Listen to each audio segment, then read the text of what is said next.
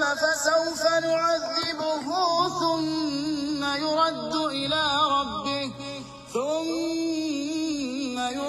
إلى ربه فيعذبه عذابا نكرا وأما من آمن وعمل صالحا فله جزاء الحسنى وسنقول له من أمرنا يسرا ثم أتبع سببا حتى إذا بلغ مطلع الشمس وجدها تطلع على قوم لم نجعل لهم من دونها سترا كذلك وقد أحطنا بما لديه خبرا ثم أتبع سببا حتى إذا بلغ بين السدين وجد من دونهما قوما لا يكادون يفقهون قولا قالوا يا ذا القرنين إن يأجوج ومأجوج مفسدون في الأرض فهل نجعل لك خرجا على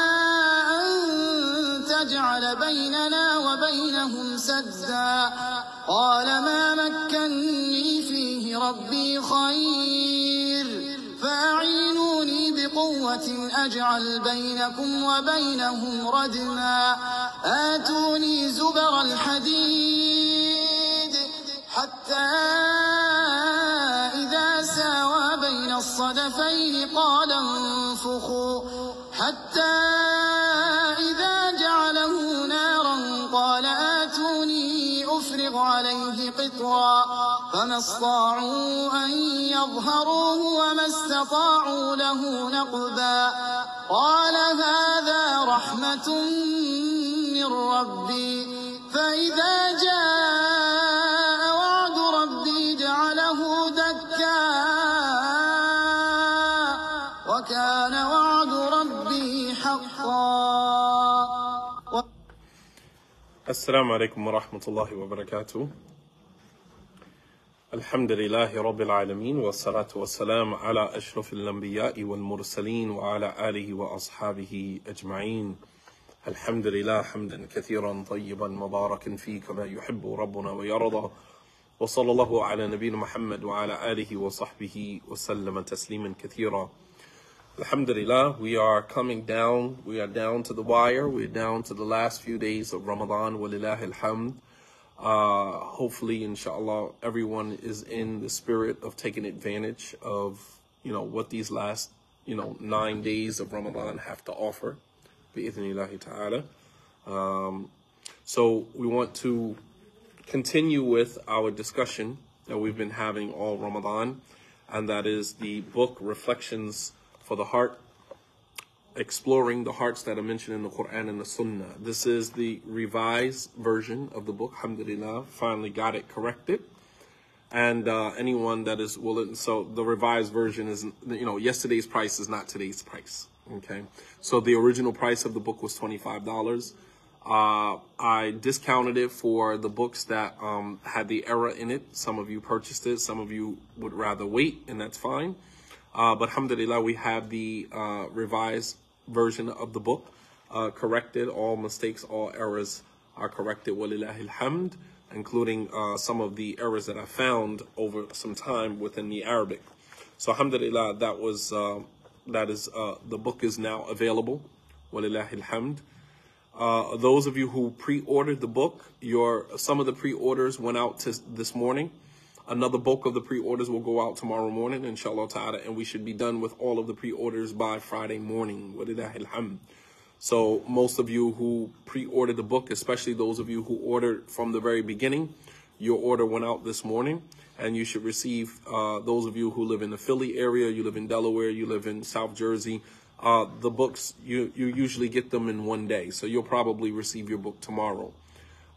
Those of you living further, usually you have to wait a day or two. Priority shipping is usually 2 days max, all right, unless you're in California. But anywhere up to probably Atlanta, it's about 2 days, which is why I use priority shipping, all right? It's $10, but it gets to you in 2 days. I personally don't like to wait.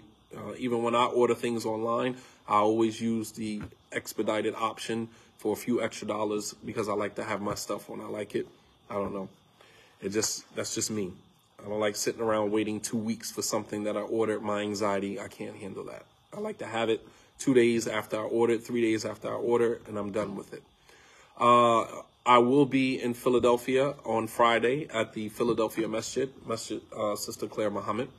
I will be there Friday for Jumu'ah, inshallah ta'ala. So if you want to wait till Friday to purchase the books, I've already put in another order this morning because these books are going extremely fast. They're going extremely fast. So 400 books are almost gone. Walillah alhamd, that's a great thing. Abdul Latif, you said you're going to delay my Abu's bean pie. No, man, bring me my bean pie, man. Stop playing with me. Alhamdulillah. So I just put in a order. All of the books that were pre-ordered, they're only getting the revised version. I was not going to send out any of the books that had the error in it. The only people who got the books that have the error in it are people who purchased it from me personally. Or they emailed me and asked me, they didn't mind, they wanted me to ship it, which was only a few people. But those who pre-ordered the book, I would not send you something that you didn't ask for. You didn't ask for a book that had a mistake in it, so you're not going to get that. All right. So all of the books that were mailed out are the books that are the revised version of the book. I would not send you something. I don't want that on my reputation.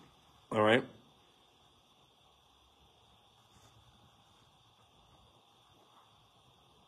How do the sisters know who received the books? Receive the free books. Sister Amina, I mailed your book out eons ago. Email me, please, so I can give you the tracking number to your order. Your book been mailed out. Been mailed you that.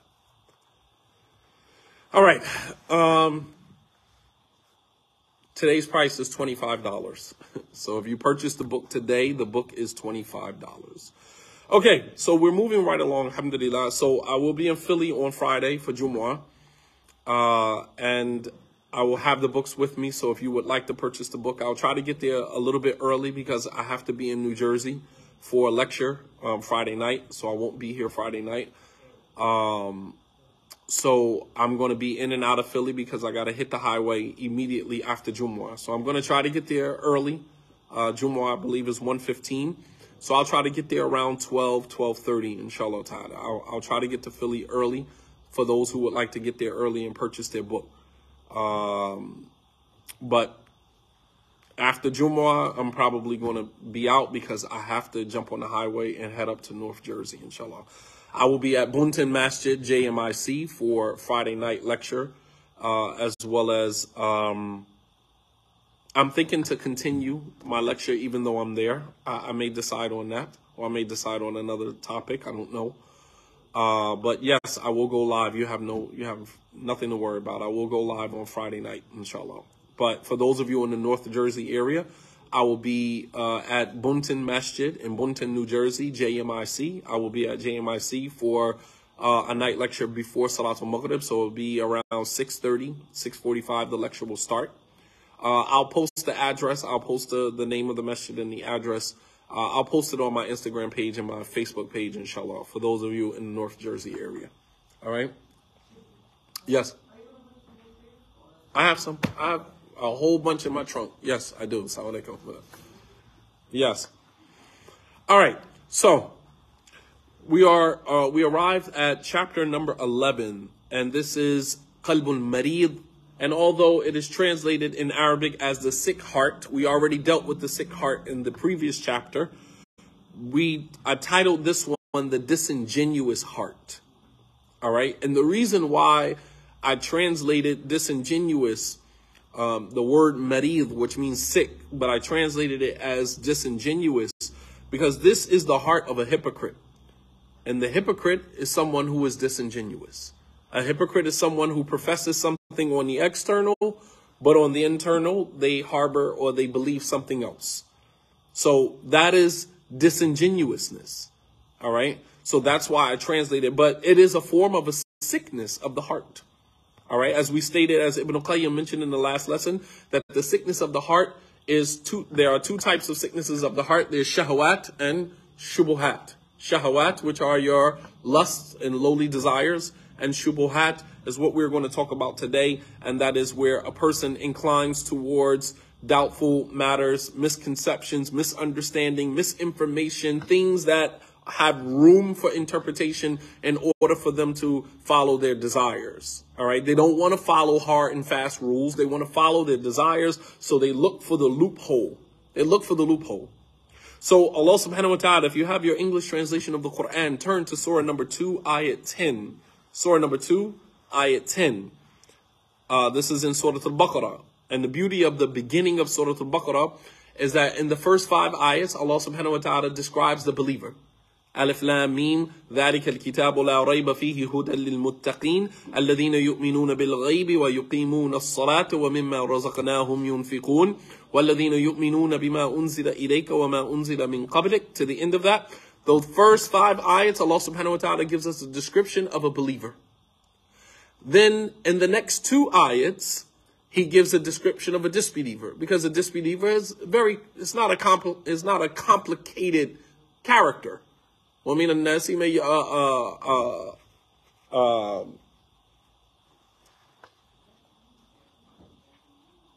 Anyway, Allah subhanahu wa ta'ala says that there are those who disbelieve, and He describes them in 2 ayats. Then the next set of ayats, which are around 12 ayats, the next set of ayats, the next bulk of ayats, Allah subhanahu wa ta'ala goes on to describe the hypocrite. And if you think about it, He takes more ayats to describe the hypocrite than any other character. Why? Because the hypocrite is a little bit more complex.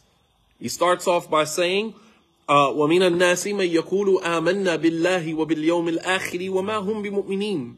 And from amongst mankind are those who say that they believe in Allah in the last day. Verbally, they say they believe, and then Allah dismisses that statement by saying, وَمَا هُمْ بِمُؤْمِنِينَ, they are not believers. So a hypocrite, in essence, is a disbeliever, but it's a special kind of disbeliever. There's not a person who overtly expresses his disbelief and his discontent with God. This is somebody who covertly, inside, they disbelieve in God, but externally, they say, yeah, I'm a believer, I'm with you. All right? Very dangerous character. So Allah subhanahu wa ta'ala says, فِي قُلُوبِهِمْ مَرَضٌ فَزَادَهُمُ اللَّهُ مَرَضًا وَلَهُمْ عَذَابٌ أَلِيمٌ بِمَا كَانُوا يَكْذِبُونَ. Allah subhanahu wa ta'ala says, in their hearts is a disease. The disease that Allah is talking about here is hypocrisy. The disease of what is called nifaq. Nifaq, which is the Arabic word for hypocrisy. N-I-F-A-Q, nifaq. All right? فِي قُلُوبِهِمْ مَرَضٌ. In their hearts is a disease. فَزَادَهُمُ اللَّهُ مَرَضًا. And Allah increases their disease. وَلَهُمْ عَذَابٌ أَلِيمٌ بِمَا كَانُوا يَكْذِبُونَ. And for them is a painful punishment for the lies they used to forge. This is the heart of the hypocrite, as Allah subhanahu wa ta'ala describes them in another verse in the Quran, in Surah number 24, ayat 50. Surah 24, ayat 50. Allah subhanahu wa ta'ala says, أَفِي قُلُوبِهِمْ مَرْضٌ أَمْ ارْتَابُوا أَمْ يَخَافُونَ أَن يَحِيفَ اللَّهُ عَلَيْهِمْ وَرَسُولُهُ بَلْ أُولَئِكَ هُمُ الظَّالِمُونَ. Allah says, is there a disease in their hearts? Meaning the hypocrites. Is there a disease in their hearts? Or are they in doubt? أَمْ ارْتَابُوا. Or do they doubt God? أَمْ يَخَافُونَ أَن يَحِيفَ اللَّهُ عَلَيْهِمْ وَرَسُولُهُ. Or are they in fear that Allah and His Messenger will be unjust to them? بَلْ أُولَئِكَ هُمُ الظَّالِمُونَ. Rather, they are the ones that are unjust. They are the ones that are unjust. Now, when we think about a disease, we usually associate a disease with an ailment that affects the body. We usually, when we think about a disease, when somebody says a disease, this person has a disease, we usually think about something that affects the body of the individual. However, Allah subhanahu wa ta'ala is informing us here when He uses the word disease, al-marad, afi qulubihim mardun, is in their hearts a disease. He uses the phrase, or He uses the term disease in a way where it affects the body, it affects the heart, right? The same way that it affects the body. Disease affects the heart the same way that it affects the body. From a spiritual standpoint, the disease of one's aqeedah, the disease of somebody's belief, is one that is spiritually perilous and debilitating. Why? Because it causes a person to live their life in doubt and gravitate towards misconceptions that are fueled by misinformation.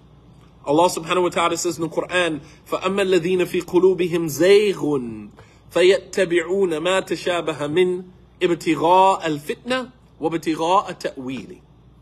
And as for those in whose hearts there is perversion from the truth, and we'll get to that. That is one of the hearts that we will cover. Al-qalbu za'igh, the heart that deviates. The heart that deviates from the truth.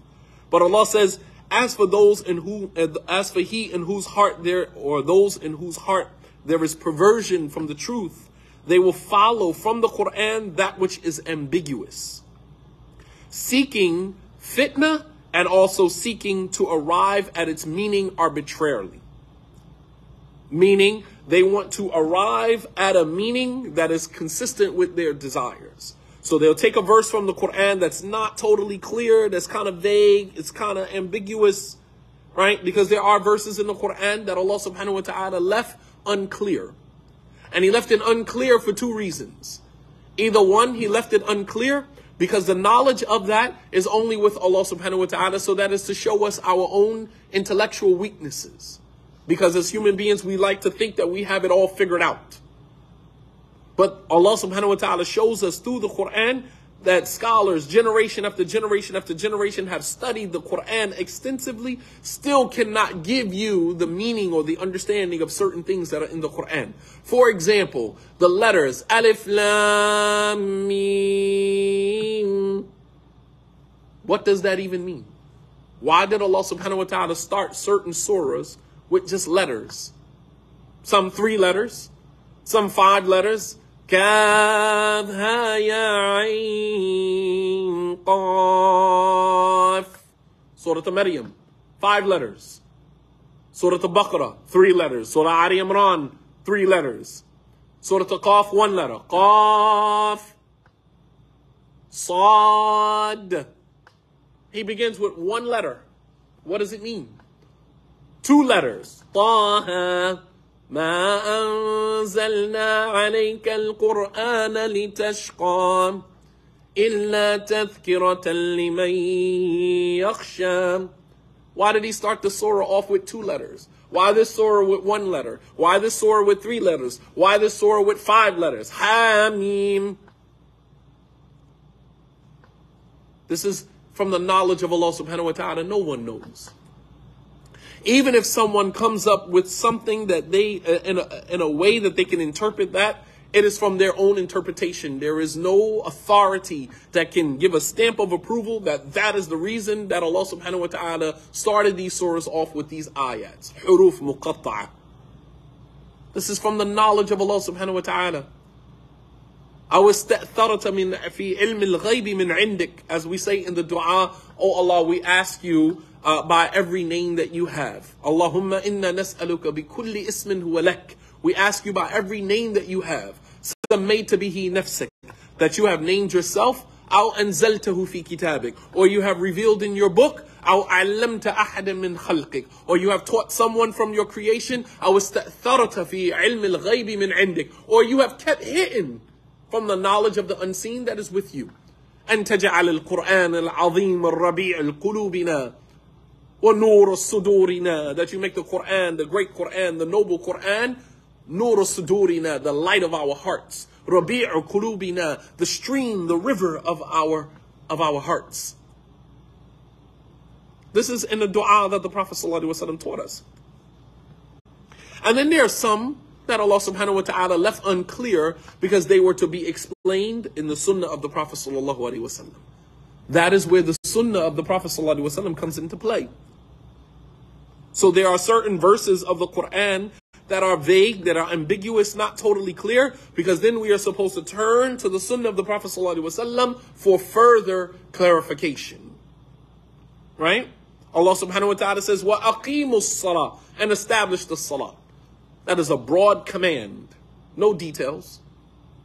No dhuhr, 4 rak'ah, Asr 4 raka'ah. You will never find that in the Quran. Not one ayah in the Quran details to you how many raka'ah each salah is supposed to be. You don't get that from the Quran. There's no ayat in the Quran that says Salatul Fajr is 2 raka'ah. No ayat in the Quran that says Salatul Jumu'ah is 2 raka'ah. Not one ayat in the Quran. 6,236 ayats, you will not find one ayat that tells you that Salatul Jumu'ah is 2 raka'ah. The Imam stands up for the khutbah for two parts of the khutbah. He stands up the first, and then he sits down in between, and then he stands up, and that counts for 2 raka'ah. And then the 2 raka'ah we prayed counts for another 2 raka'ah, that's 4. There's no explanation in the Quran that gives you that. You have to go to the Sunnah of the Prophet ﷺ. What you will find in the Quran are broad instructions. وَأَقِيمُوا الصَّلَاةِ, and establish the salah. وَآتُوا الزَّكَاةِ, and pay the zakat. The Prophet ﷺ stood on the minbar in front of his companions. He performed the salat, and then he turned around to the Sahaba and he said, Sallu kama ra'aytumuni usalli. Pray as you have just seen me praying. Pray as you have just seen me praying. So there are some things that are left ambiguous and vague in the Quran to show us how weak our intellects are. That no matter how intelligent we think we are, there are still things about this book, even those who have memorized the entire Quran, the entire Mus'haf, from cover to cover. There are things in the Quran that they have memorized that they will never know. How is that for the strength of your intellect, the strength of your memory? That you memorize something that you will never have the knowledge of it. You can memorize it all day long. You can regurgitate it when you need it in conversation, or when you need it in academic discourses, but you will never know what it means. How about that? How about that for the limitations on the human intellect? Subhanallah al-Azim. And then there are things that are vague because we are supposed to get the understanding of it from the Sunnah of the Prophet sallallahu alaihi wasallam. But those who have a disease in their hearts, they go after the things that are vague and ambiguous. Why? Because by going after something that's not totally clear, it gives you room to interpret it the way that you want to interpret it, so that you could use it in any way that you want to use it. The Khawarij used the Quran as proof to make takfir, to say that many of the Sahaba were kuffar. Think about that. They use ayats from the Quran to justify takfir, making many of the Sahaba kuffar. From amongst them Abu Bakr and Umar. The Shia, they use ayahs from the Quran to say that Abu Bakr is in the hellfire. Aisha radiallahu ta'ala anha is in the hellfire. The Prophet sallallahu alaihi wasallam is in the hellfire. They use ayahs from the Quran. The Khawarij use ayahs from the Quran to say Ali ibn Abi Talib is a kafir. Subhanallah al-Azim.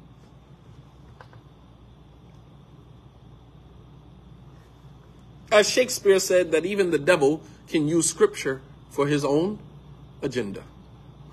That's a quote from Shakespeare.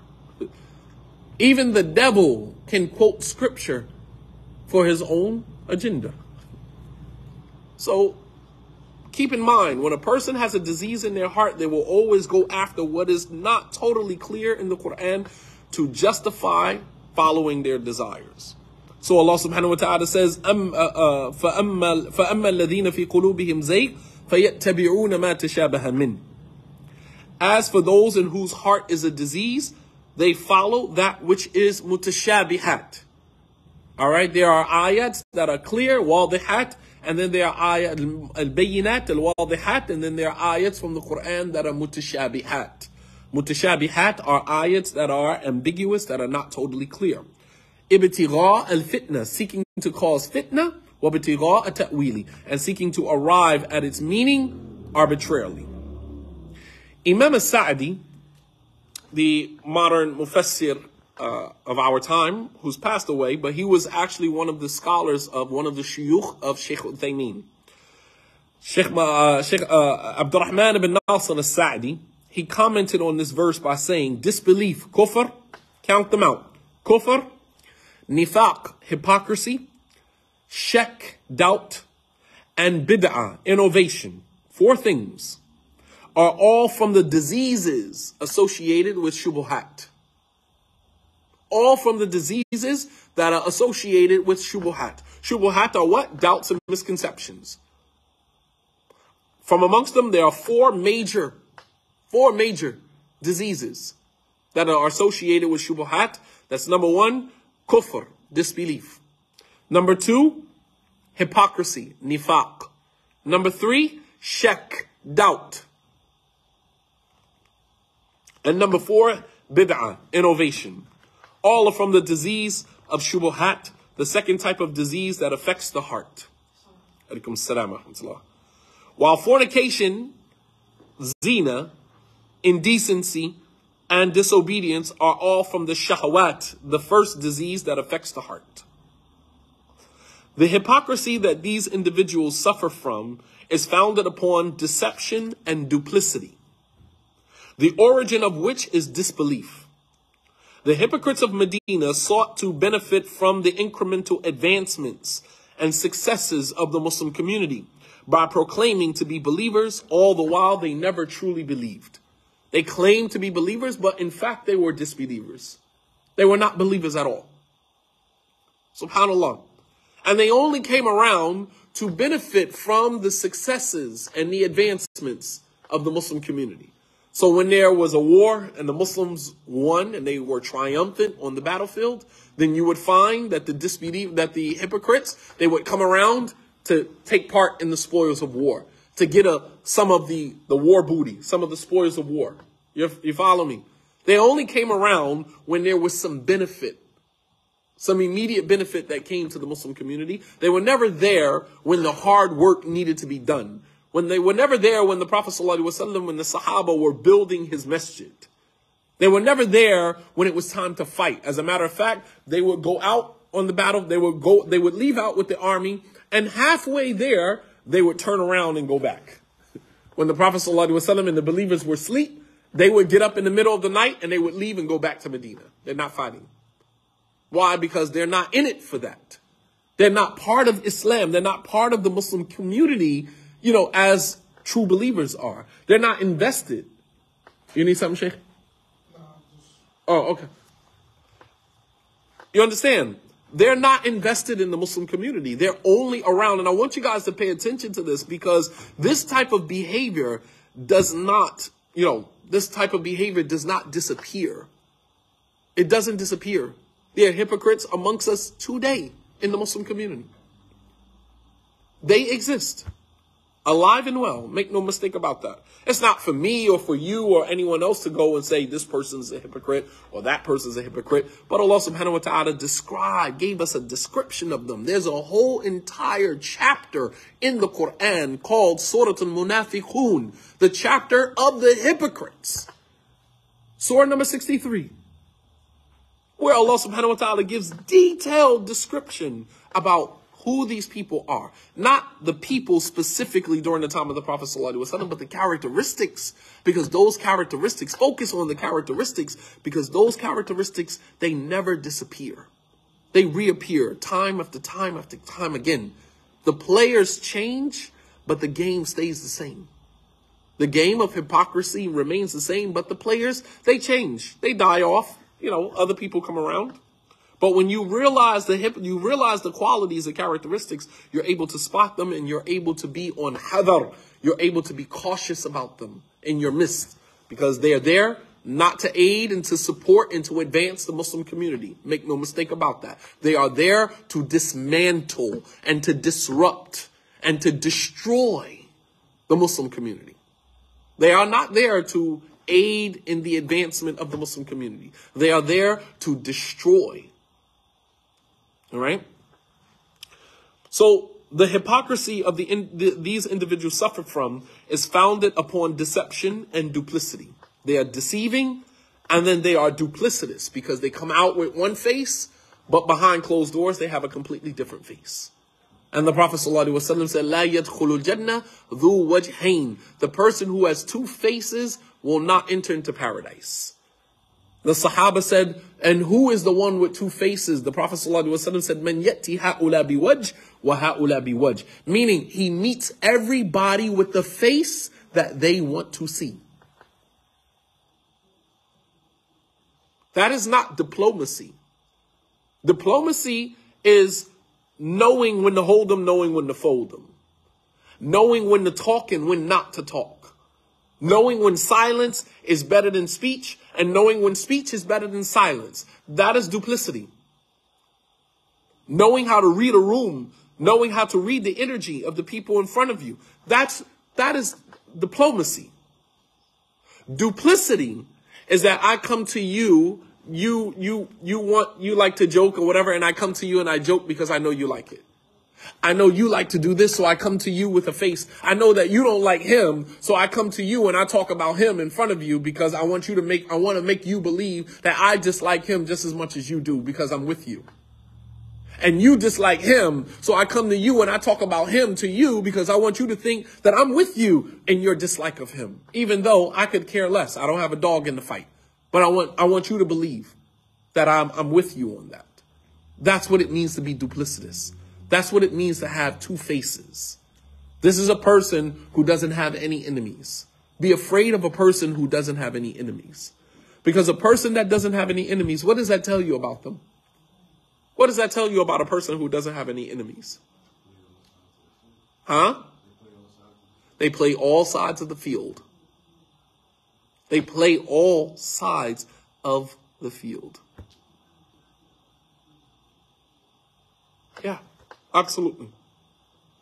You're going to meet everybody the way that they, want to be met. Yes. Does that mean, like, if there's a winning team, then they'll be on the winning team, but if you're on the losing team, they'll just... That's exactly what that means. That's exactly what that means. They only come around when they see you winning. When you're struggling and you're building and you're in the thick of it, right? Up to your neck in difficulty and challenge, they're nowhere to be found. But the moment you make it to the top and you achieve some success, oh, they're right there. I was there with you the whole time. Yeah, that's those type of people. The hypocrites of Medina sought to benefit from the incremental advancements and successes of the Muslim community by proclaiming to be believers all the while they never truly believed. Allah subhanahu wa ta'ala says in the Quran, وَمِنَ النَّاسِ مَن يَقُولُ آمَنَّا بِاللَّهِ وَبِالْيَوْمِ الْآخِرِ وَمَا هُمْ بِمُؤْمِنِينَ يُخَادِعُونَ اللَّهَ وَالَّذِينَ آمَنُوا وَمَا يَخْدَعُونَ إِلَّا أَنفُسَهُمْ وَمَا يَشْعُرُونَ فِي قُلُوبِهِمْ مَرَضٌ فَزَادَهُمُ اللَّهُ مَرْضًا. Allah says, and from amongst mankind are those who say, we believe in Allah on the last day, but they are not believers. They seek to deceive Allah. They think that God doesn't see them in what they're doing. They really think that they're getting over on God. They seek to deceive Allah and His Messenger and those who believe, but they only deceive themselves while they don't even realize it. Hypocrisy, nifaq, is a disease that starts out very subtly. And it can slowly take hold of the heart while the person doesn't even realize it. As Ali bin Abi Talib radiallahu anhu, he said, Al-Iman tabda bi-nuqtat al-baydah. Ali bin Abi Talib radiallahu anhu, listen to this quote. Ali bin Abi Talib, he said that Iman, faith, it starts off as a white dot, small white dot on the heart. And every time one grows in their faith, the white dot grows. It gets bigger until his heart is completely white. And what increases your Iman? He said every time the person grows in faith, that white stain, that white dot on the heart grows until the heart is completely covered in white. What causes your faith to grow? Okay. All of those are symptoms. Huh? Ibadah.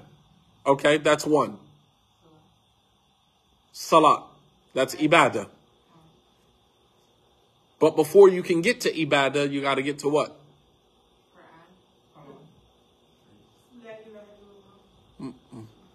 What causes faith to grow?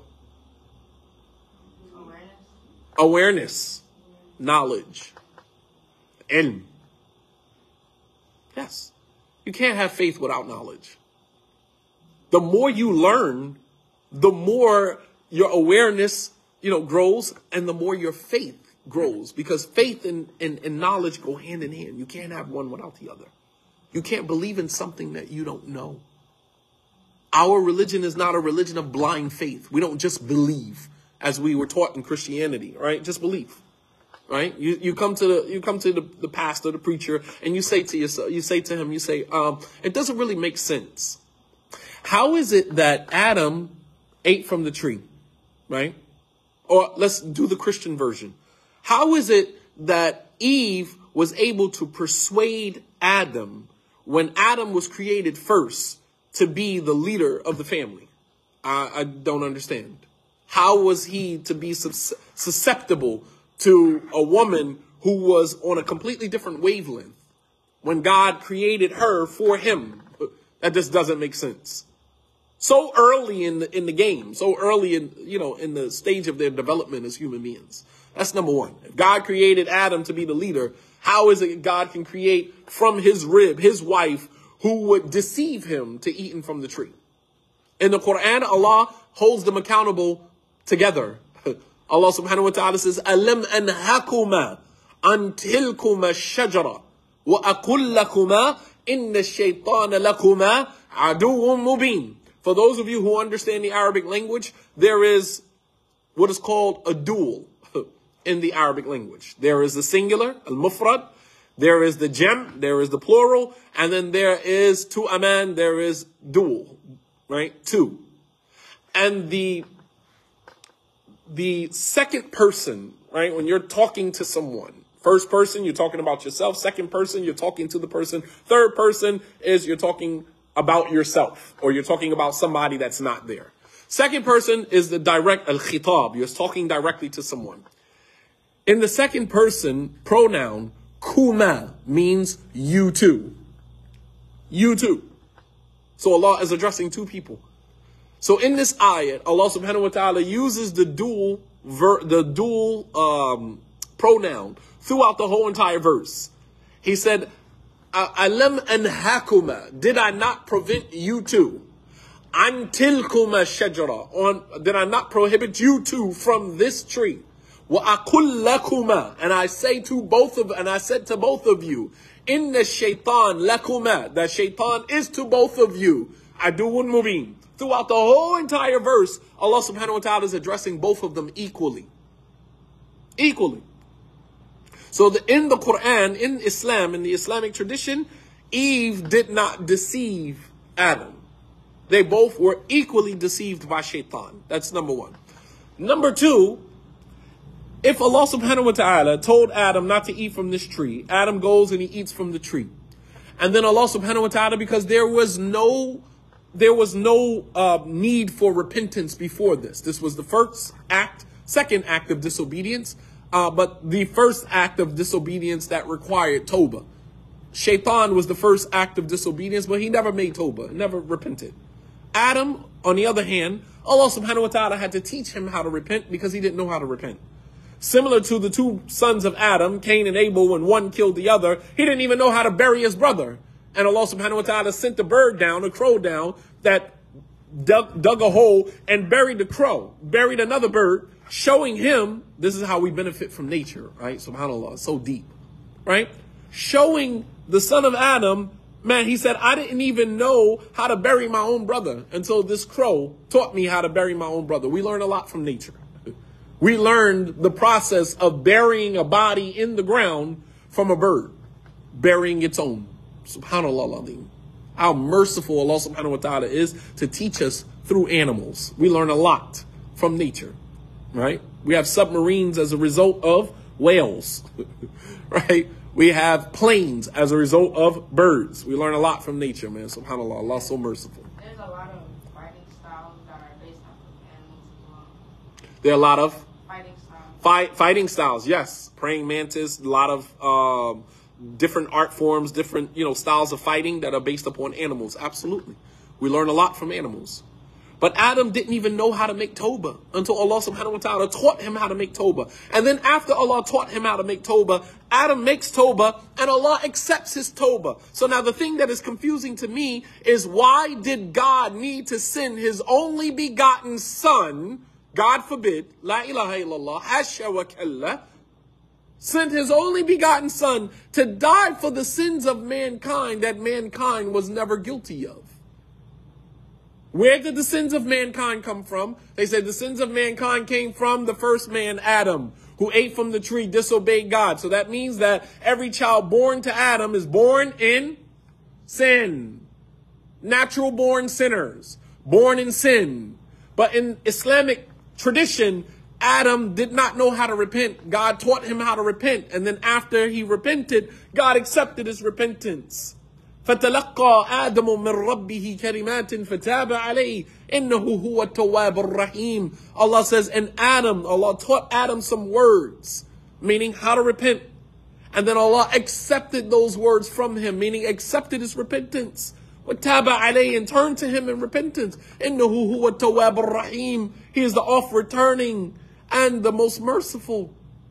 So if God accepted Adam's repentance, how in the world can we say that all of the children born to Adam after that are born in sin? They're born in his repentance, not born in his disobedience, not born in his sin. We are born in the repentance of Adam. So therefore, it eliminates the whole idea of God needing to send down his only begotten son to die for the sins of mankind, because there weren't no sins for mankind, because God accepted Adam's repentance. SubhanAllah. The greatest lie ever told, next to the devil doesn't exist. The greatest lie ever told. So many of our parents, grandparents, great-great-grandparents were deceived by this one lie, man. SubhanAllah al-Azim, man. That God so loved the world that he sent his only begotten son. And I'm trying to figure out on another note, how is that his only begotten son when also in the Bible it says that Dawood, was God's only begotten son. So which begotten son are we talking about here? These are the contradictions in the Bible. Ask the Christian, which begotten son is the verse referring to? Because there's another verse in the Bible that says that David was his only begotten son. So which begotten son are we talking about here? SubhanAllah. And then of course it says in the Bible that God is not the father of confusion. So then, if the Bible has confusion in it as a result of contradictions, then that means that it's not from God. It's from man. Your own book is telling on you. Your own book is telling on you. If it says God is not the father of confusion, if there is confusion as a result of contradictions in your book, then that means that it's not from God. It's not from God. When you're ready to take your shahada, when you're ready, those of you who are Christian, who are listening, and you're listening with an attentive ear and an attentive heart, and you are ready to accept the truth, we're here for you. We are here for you. You're ready to accept the truth that you have been lied to, that Jesus was nothing more than a prophet, a great prophet.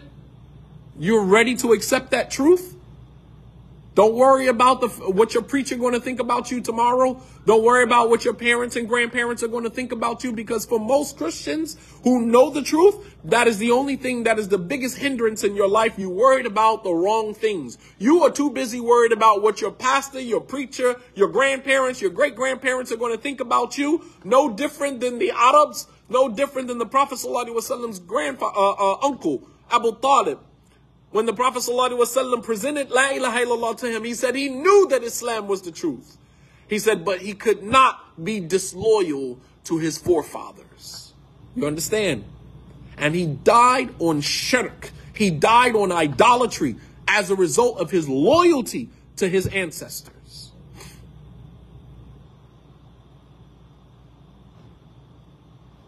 He died on idolatry and will spend eternity in hell as a result of his loyalty to his ancestors. SubhanAllah, man. Think about that.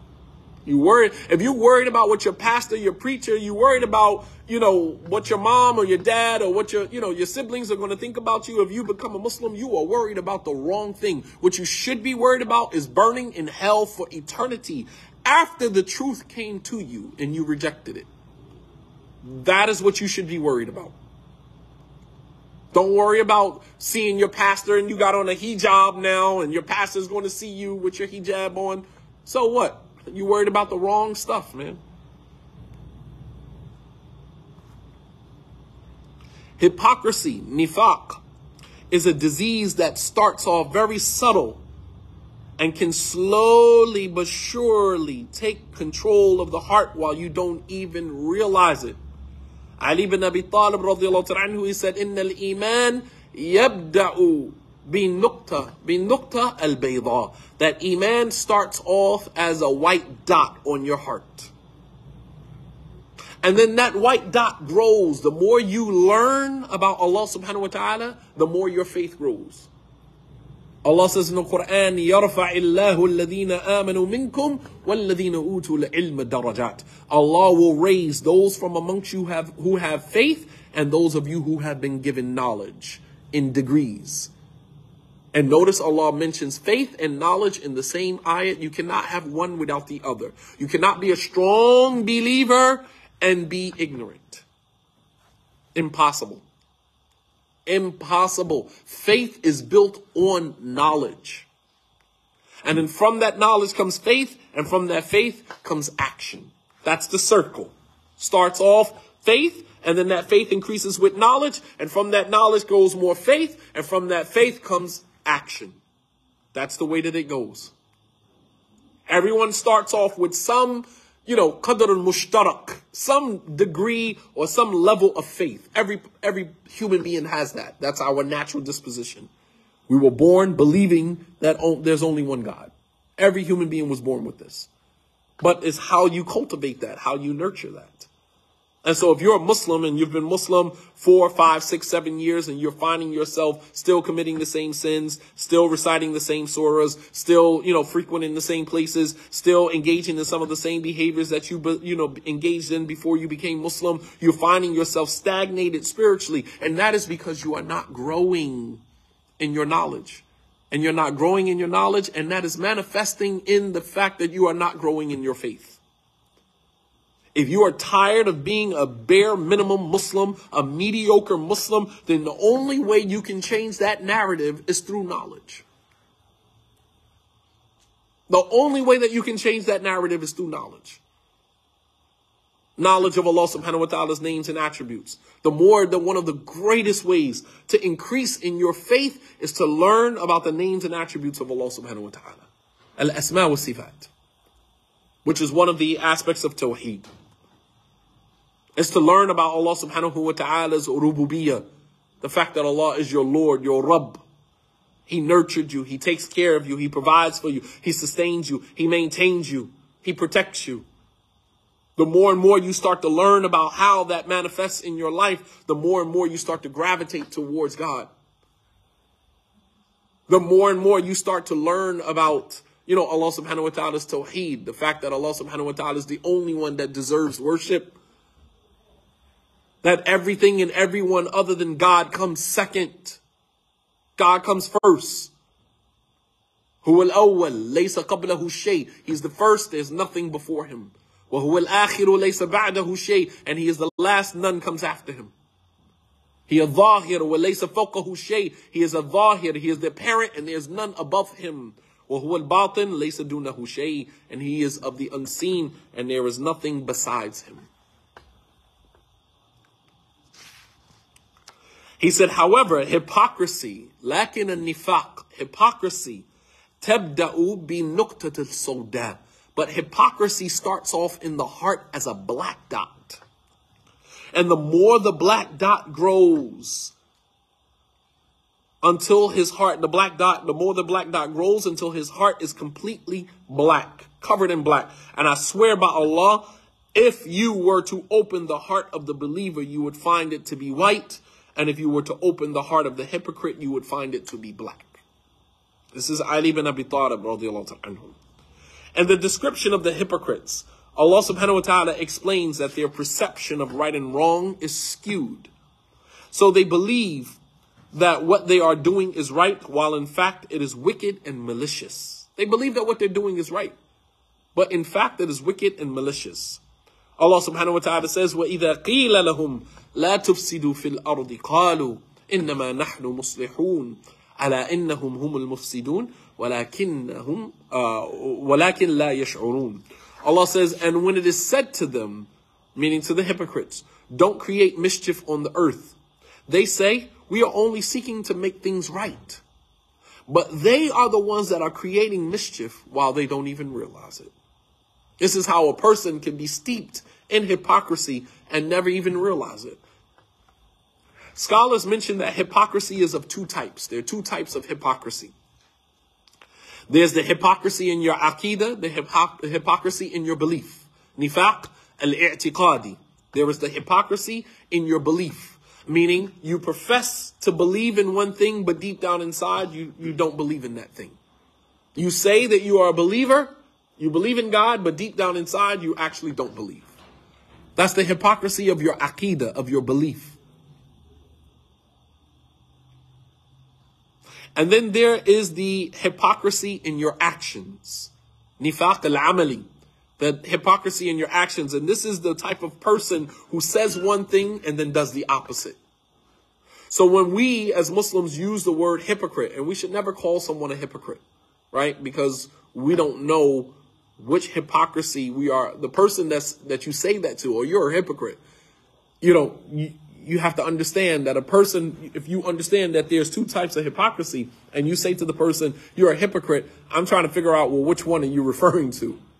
Are you saying I'm a hypocrite in that I don't really believe, I'm professing something that I don't really hold to be dear in my heart? Or are you saying that I say one thing and do another? All right, so it's very, that's a very slippery slope. And the Prophet ﷺ said, "Man qala li akhihi ya kafir, faqad ba'a ila ahadihima." فإن كان ما قال وإلا فإنه رجع إليه. أو كما قال النبي صلى الله عليه وسلم. The Prophet صلى الله عليه وسلم said, whoever says to his brother or his sister in Islam, Ya kafir, you are a disbeliever, or a hypocrite, or whatever. Whoever calls their Muslim brother or sister out of their name. I want you guys to listen to this. Because there was a time in the Muslim community, especially amongst African Americans, where this was prevalent, rampant in our communities. Whoever calls his brother a kafir, calls your Muslim brother a disbeliever, then he is either as you say he is, or he's not. And if he's not as you claim him to be, then you are more deserving of that quality than he is. You are more deserving of that quality than he is. And of course, as there's a very famous quote that we never describe somebody so well except by we see in them what we see in ourselves. We see it in ourselves. You identify quality very quickly because you notice it in your own self. Yeah. So you said you call someone a kafir, you go to kafir. He's either a kafir or he's not a kafir.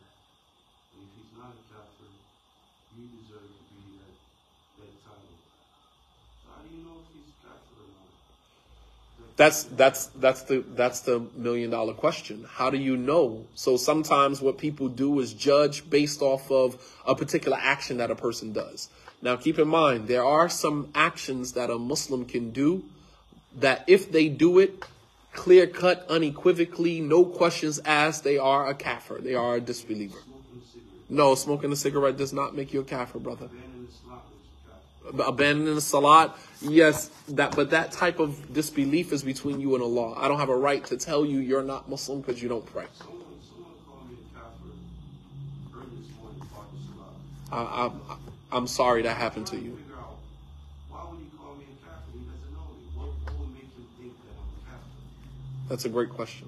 So, that made me ponder, like, okay, if he called me a kafir, so that means he deserves that title. Absolutely. He doesn't know why he would call me a Absolutely. He's more deserving of that quality than you are.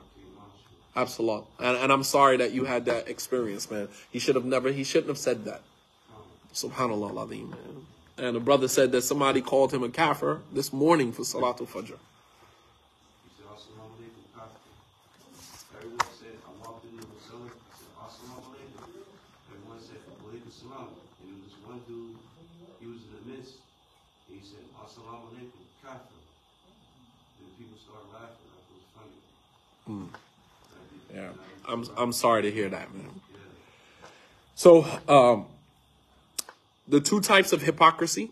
One is the hypocrisy of your heart, your actions, your aqidah, the hypocrisy of your aqidah, and the other is the hypocrisy of your actions. The former removes one from the fold of Islam, while the latter is simply a gateway to the former. You understand that? The former, which is the hypocrisy in your heart, that removes you from the fold of Islam. The second one, which is the hypocrisy in your actions, meaning you say one thing and you do the opposite, it is minor, but it is a gateway to the former. It's a gateway to the removing you from the fold of Islam. The Prophet ﷺ said, Arba', there are 4 qualities. Whoever possesses all 4 of these qualities is a hypocrite. Kana nifaqan quh, nifaqun khalis. The Prophet ﷺ said, whoever possesses all 4 of these qualities, he is an absolute hypocrite. And whoever possesses one or more of these qualities, then he has some traits of hypocrisy until he abandons them. Number 1, and this is time for us to do some self-reflection, because some of us might be guilty of some of these things. God forbid you're guilty of all of them. God forbid you are guilty of all of them. But if you have 1 or 2 that you struggle with, then inshallah ta'ala, this should be a time for you to do some self-reflection.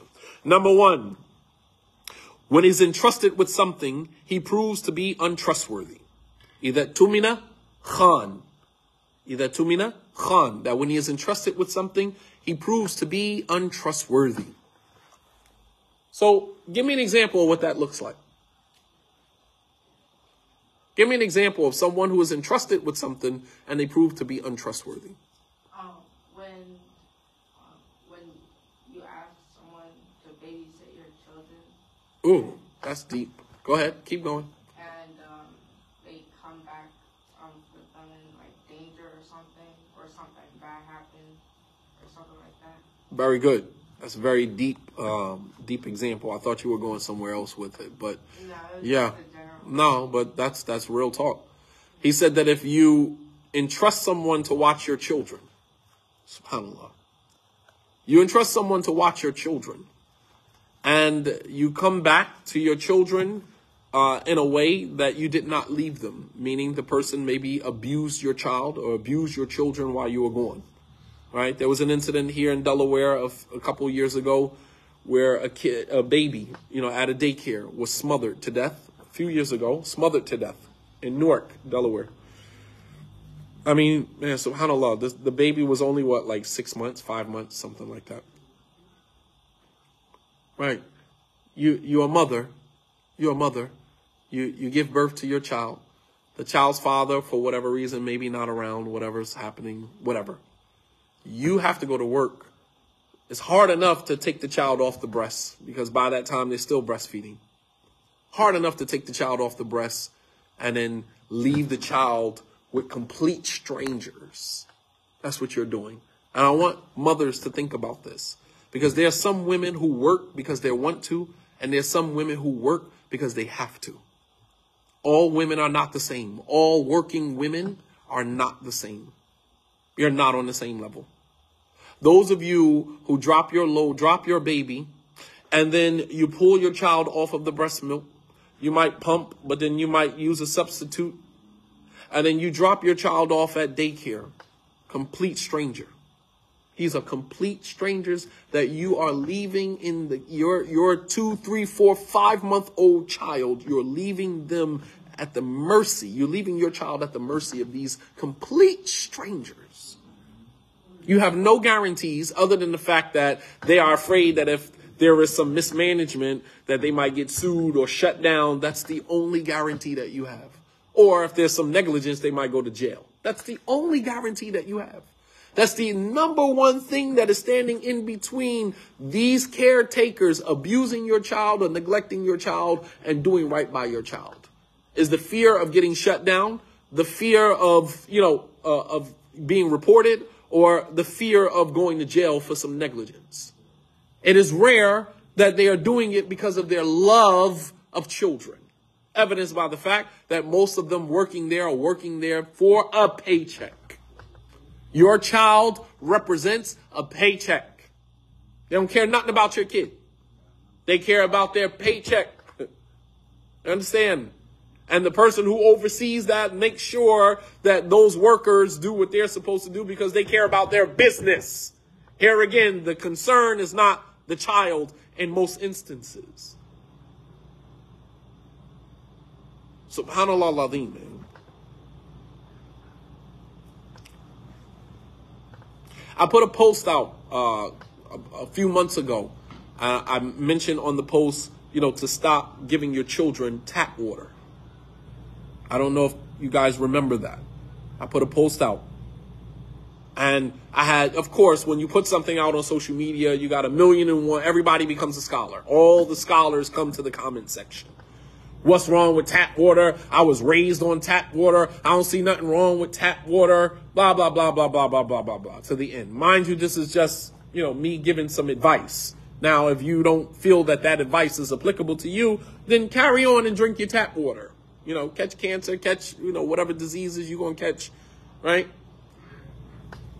I had found what prompted me to do that is that we usually send my 4-year-old, he's about to be 4, we usually send him to daycare with his own jug of water. We don't drink tap water. Haven't drunk tap water in as long as I can remember. Only thing we use tap water for is shower and to wash clothes. That's it. We don't drink it. We don't cook with it. We don't do nothing with it. And my wife found out that one of the daycare workers, he had ran out of water from his jug, and she was giving him tap water. We hit the ceiling. You understand me? My goodness, man.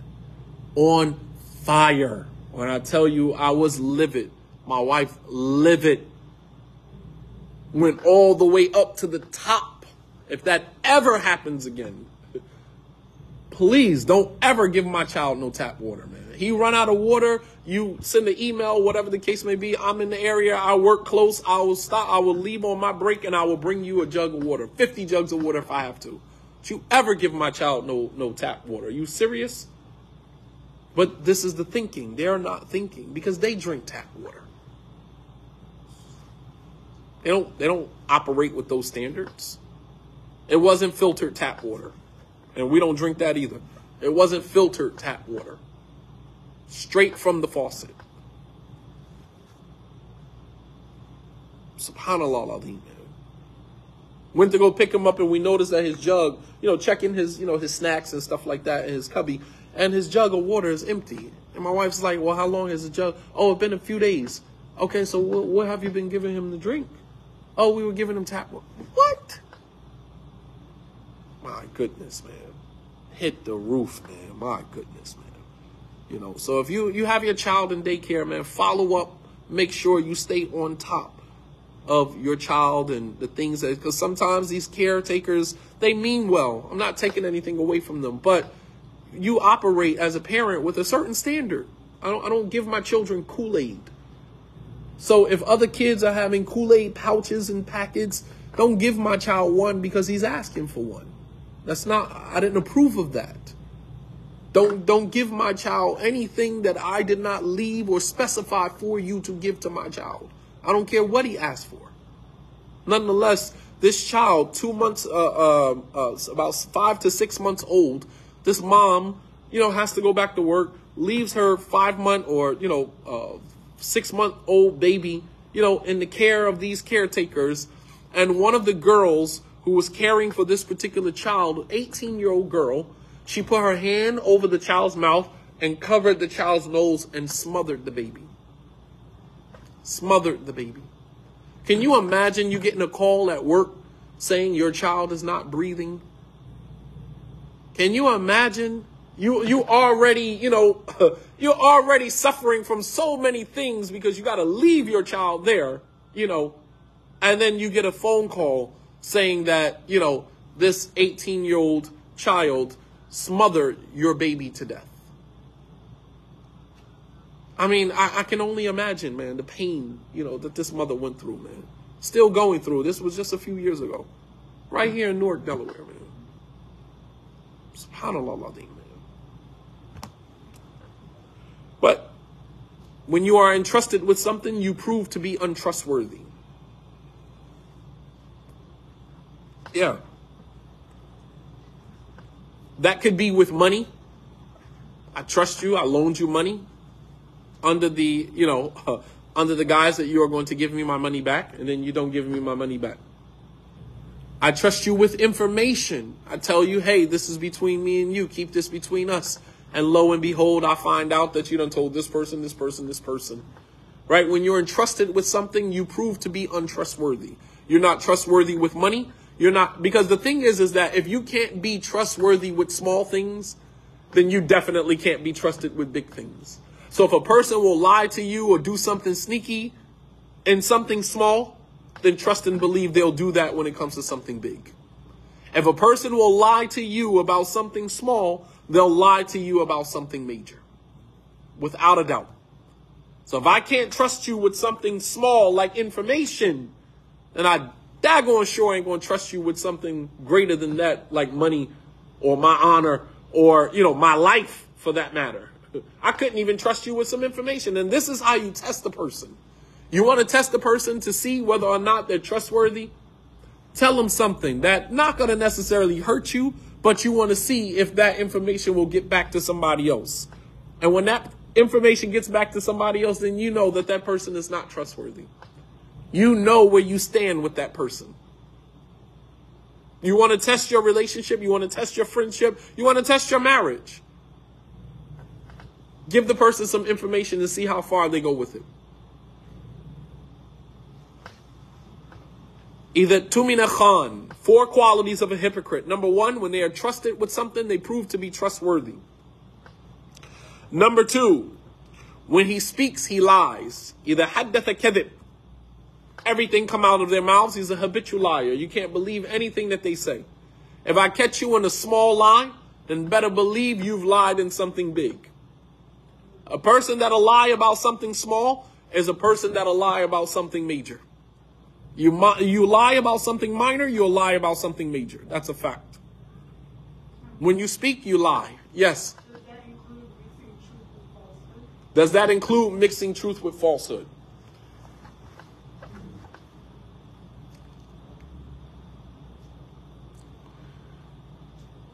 The reason why I'm pausing is because I'm going through the Rolodex in my head, because I'm thinking of situations wherein a person, well, not that you would mix truth with falsehood. That's a lie. All right. That's a lie. That's a person that's angling. So they put a little bit of truth with some falsehood to get to the agenda, to get to the point that they're trying to get to. That's still a person I wouldn't trust. But a person who doesn't, omits some of the truth.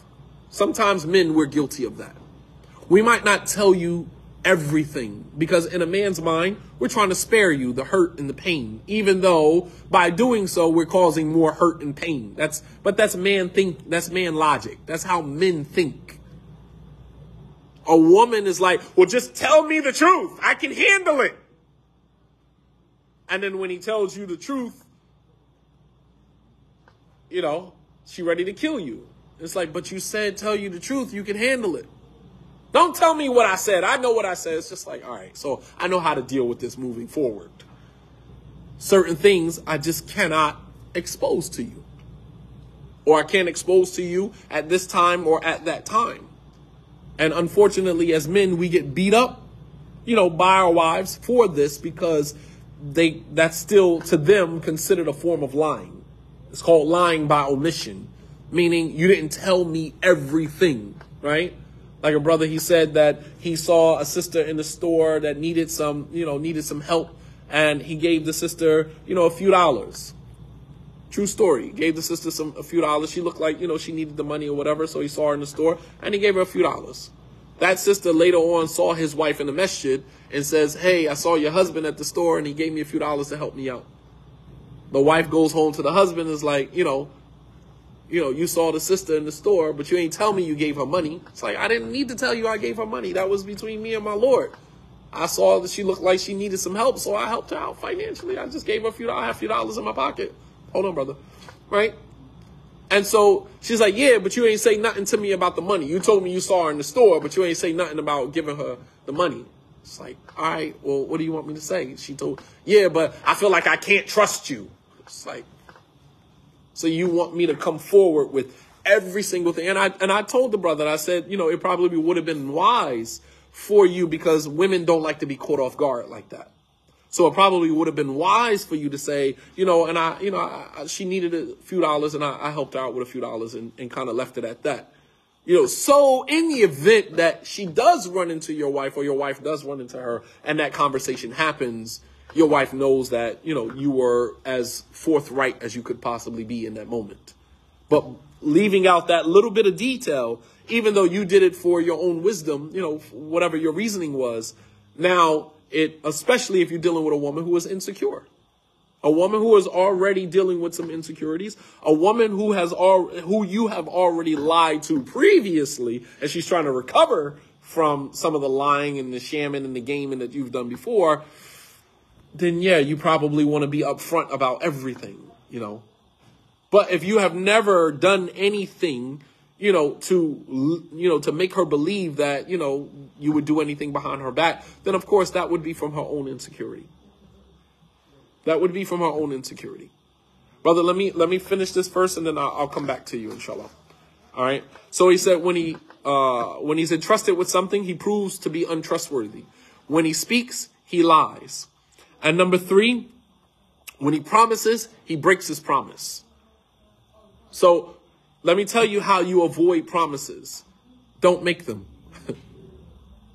Can we go here? Can we do this? Inshallah. My favorite words to my children is, we'll see. That always leaves me that little gap that when it doesn't go the way that they planned it, it's like, Daddy, you said we could do X, Y, Z. I said, we will see. Did I not say that? We will see. Right. Because you always leave a little bit of wiggle room that things may not go according to plan. And they usually never do. They usually never do. We used to say before we were Muslim, you know, if you want to make God laugh, tell him your plan. Right? Meaning, Allah subhanahu wa ta'ala is the one who controls what happens, whether you reach your destination or you don't, whether you arrive at, you know, your destination or you don't. That is in the hands of Allah subhanahu wa ta'ala, in the hands of God completely. You can plan all day long, as Allah subhanahu wa ta'ala said, you know. My wife said, my kids say, when he says, we'll see, it means no. No, it doesn't mean no. It just means that there's a little bit of wiggle room, that there's some things that may take place that may interfere in us getting to that. So don't make promises, especially not to children. Especially not to children. Children, they take those things very seriously. They don't understand that things happen, things come up, they don't understand that. Their minds are not mature enough to process, you know, the mishaps of life. They don't understand that.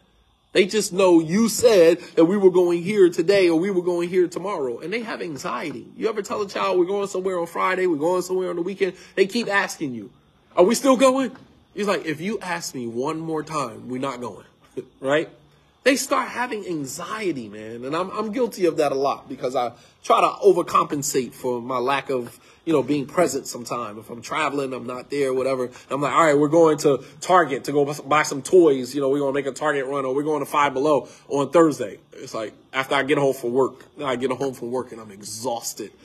Like, oh, Abby, we still going to Five Below, right? I'm just like, you know, my wife is looking at me like, oh, you shouldn't have told them.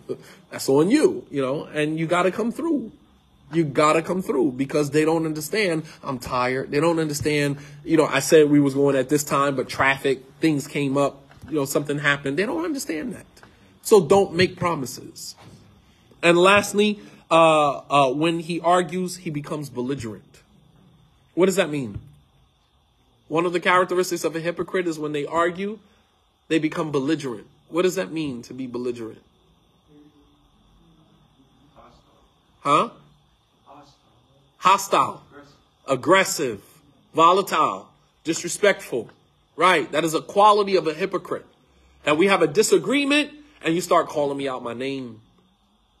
You start using profanity. You start raising your voice. You start getting aggressive. That is a quality of a hypocrite. Why? Because a Muslim is someone who other Muslims are free from their tongue and their hands. I should never have to worry about you as a Muslim. I should never have to worry about you putting your hands on me. And I should never have to worry about you talking about me or, talking at me to a point where I feel threatened.